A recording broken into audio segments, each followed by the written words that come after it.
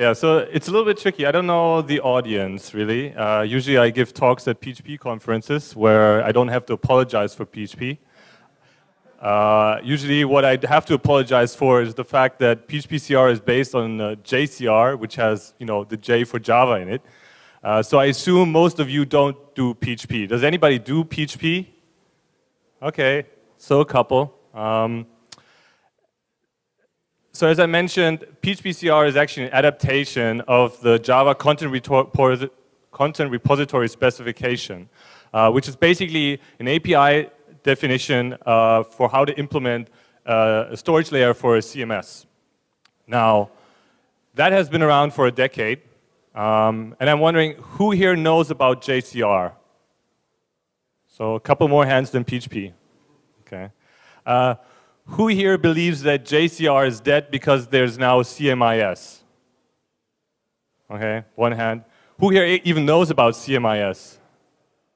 Okay, so I don't need to convince you because there's only one person. I can stab him afterwards. Okay. So the PHP world dominates the web. I have to burst your bubble if you're a Java guy. It dominates the web. However, it dominates it, of course, with tons of crap code. That is partly the history of PHP, and it actually sort of is a feature because PHP allows you to write crap code and be productive. And one of the biggest success stories in crap code that PHP has produced is content management systems. And all of these are insanely monolithic. They basically are a gigantic blob of code talking to a database, code implementing some business logic, JavaScript, CSS, and all of that. So that's our design approach that got us to ruling the web. But in the PHP world, we are able to learn a little bit. And for many years, we laughed at Java. And then Lucene came about, and we started taking Java seriously. And we adore Solr and Elasticsearch now. And some people have started to look at these Java guys. They actually think about what they're doing, and then they're spending some time designing it and coming up with specifications.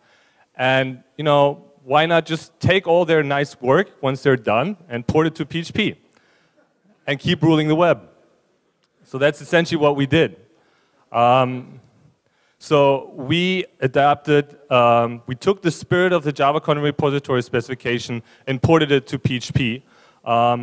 And also, thought about how that relates to PHP. So we're not a strongly typed language, so we can get to the actual content stored much quicker. We don't have to go through a zillion objects. We just get, an array with some hash and things like that. So we have the productivity of PHP combined with, the concepts developed as part of the Java community. The API, however, feels really familiar. So actually, a couple of weeks ago, we invited a developer from Magnolia CMS, and they're using Jackrabbit, which is the reference implementation of JCR, as their content storage. And we invited him over, and we just started playing around with PHP-CR. One of the cool things about what we did with PHP-CR, there are actually multiple implementations already. One is written in C, and then there's another one written in PHP. And the one written in PHP actually supports different backends, and one of them is actually Jackrabbit.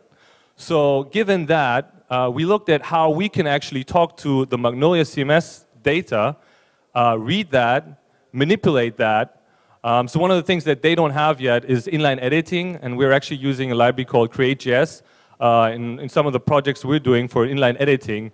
So we basically gave them inline editing within a day through PHP.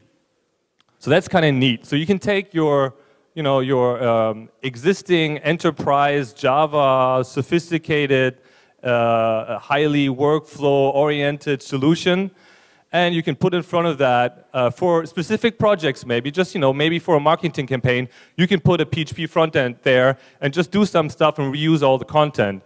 And you can even stick some new content into that content repository, and it all feels really native, and it even performs. So I guess since I'm pitching this to a non-PHP crowd, what I'm actually saying is that next time somebody comes around and tries to force Drupal or Typo 3 or something like that onto your projects, because they're saying there's so many nice features that these frameworks offer, you can say, no, we'll stick with the Java content management system, and those front-end guys, they can keep using their PHP. So I think that's actually all I'm going to say. I do have slides, but I don't think there's any point in showing them. They're up on phpcr.github.com. This stuff works. It's being used in production. Of course, we still have some work to do. Maybe the closing thing I want to say is that actually what was really exciting to us is that the Java guys also see the potential what we're doing here. So PHPCR will actually be part of the JCR 2.1 specification, which I guess is a first in the history of the JCP process that some foreign language interfaces are actually making it into a Java specification. So yeah, thank you for listening. If there are any questions, I will be happy to answer if I still have time. Okay. No questions. Cheers.